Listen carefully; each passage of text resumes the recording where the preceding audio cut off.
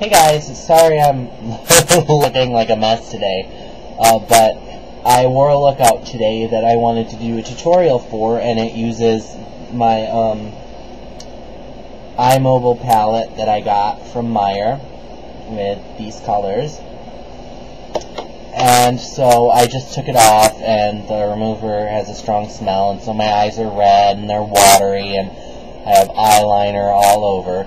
But I'm going to deal with it and show you guys how to do this look. So I hope you want to see it, and if you do, keep watching.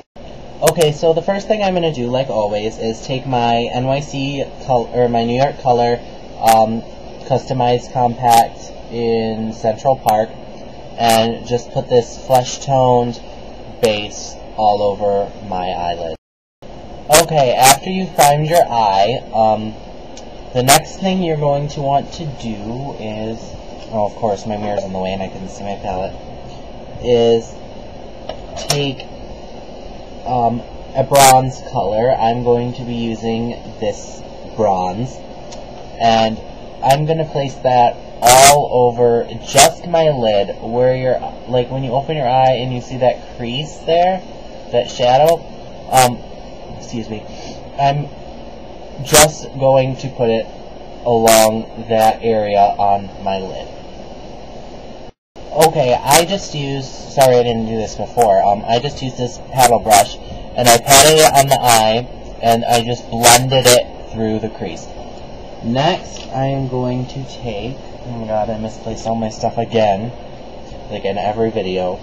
I'm just going to take this big fluffy brush, and I am going to take this plum color right here, which is just a very dark purple, and I'm going to create my V shape like this, and just blend that over the brow bone to about here, and blend that down into the corner of my eye, just to kind of give a very, very smoky cut crease. Okay, once I've done that, I'm going to take this silver color right here, right here, on just the flat brush again after I wiped it off, and I'm going to put that as my brow highlight. Now, I didn't, when I put it on, I'm considering putting some silver also in my inner corner, but I didn't when I originally put it on because I wanted the eye to be very dark and mysterious. Okay, now that I've highlighted my brow, I did actually go in. I just took this pencil brush, and as you can see, it's a little bit wet, and I took some of that silver, and I just lined the tear duct. That is, I just very, very, very barely lined it, just so there's a little bit of glimmer in there. The next thing I'm going to do is I'm going to take my Wet n Wild Coloricon pencil in black, and I'm going to line my waterline and smudge it into the lash line. And I'm going to line the top and make just a little tiny wing. Okay, so that wing actually ended up being really big, but you know, when you mess up and you don't want to redo your whole eye, sometimes you gotta improvise. So this is what my finished look looks like. As you can see, there's just, I don't know if you can actually see that, but I can see it in my mirror fine. But there's just a little tiny line of black on the top that goes into the inner corner. It's basically just a cat eye, completely